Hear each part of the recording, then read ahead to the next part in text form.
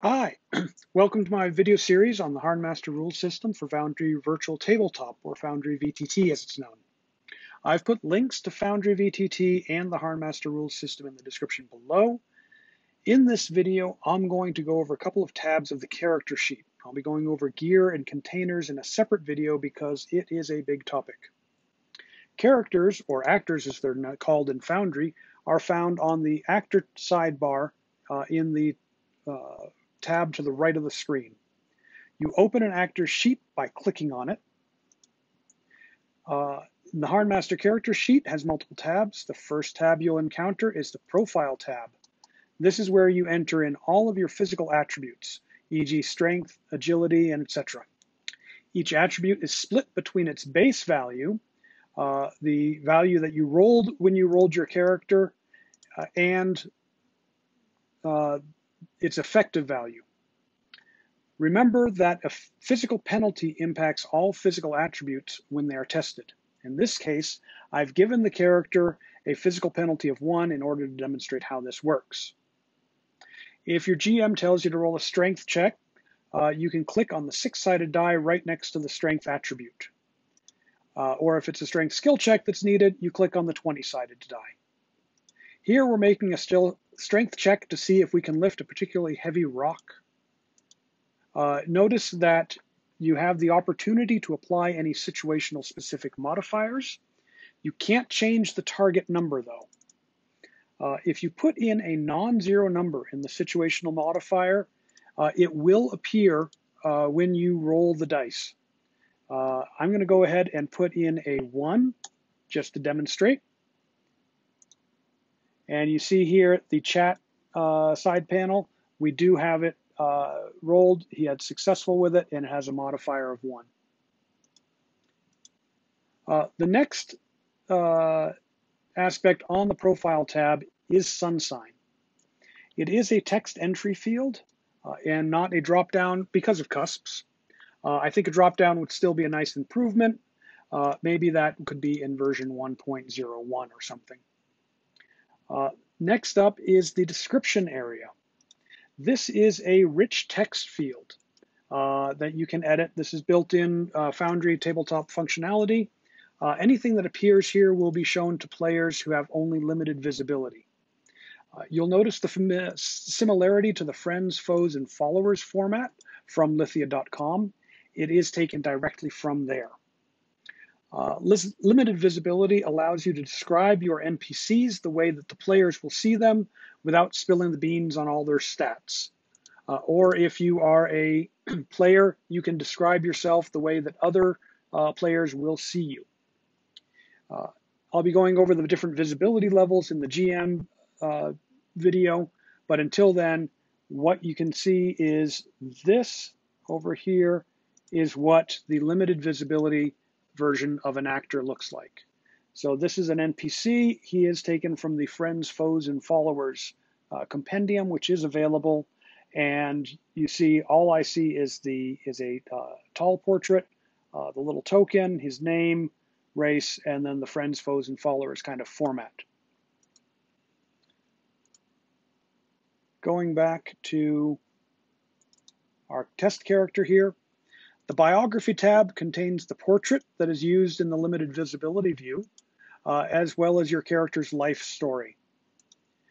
This is stuff that other people don't know. So if you were an orphan or things that aren't immediately physically obvious, you type them in here. Lorem ipsum, and then you save it with this button right there.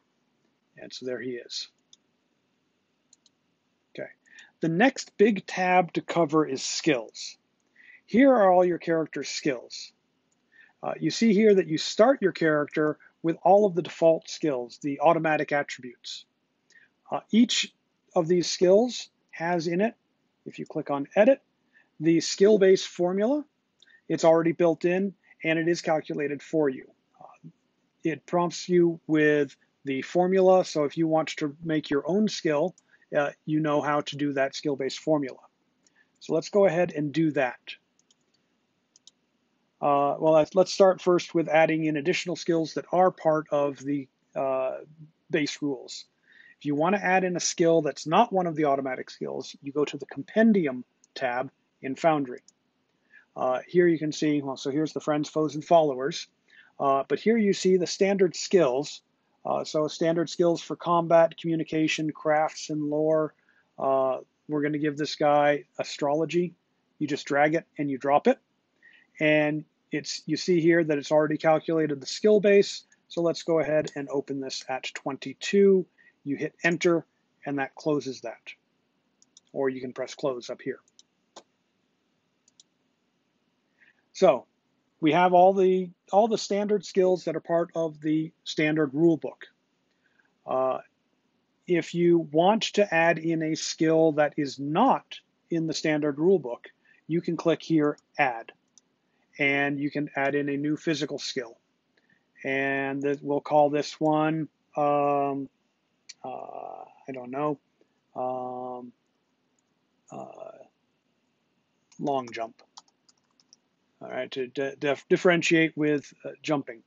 And you can put in your own skill-based formula, which is going to be strength, and it will be agility, and it will be willpower.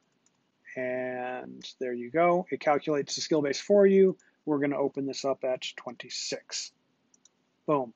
I now have my own skill. You do need to put your own icon on there. There are, I believe, over 300 icons included with the system. One skill that is in the physical skills that I want to highlight in here is condition. If you drag and drop condition in, this condition is, as you know, an optional skill in the rulebook. If you put in the condition skill here, and we'll open this up at 70, then if you have an actor with the condition skill, condition will be used in place of endurance when doing things like shock rolls. So that is really important for you to be aware of. That condition, having that skill, impacts how the rest of the game works.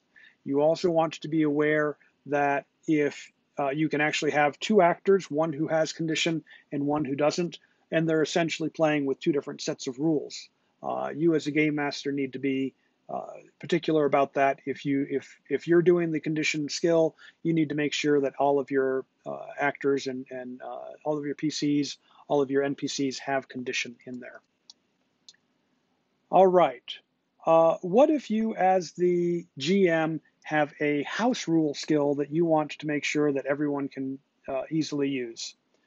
You can actually make your own skill and you can put it in the items here. Here I've made a house rule skill for martial arts, which I will just drag and drop in here. I'm going to go ahead and open this up at 28. You see that we've got the skill-based formula, which includes sun signs. I'll open that up at 28. So once you start getting a lot of skills in here, it starts to be difficult to find exactly that skill that you're looking for. So you'll notice I dragged and dropped it on here, but I don't see it right now. Well, now let's go ahead and find that skill quickly.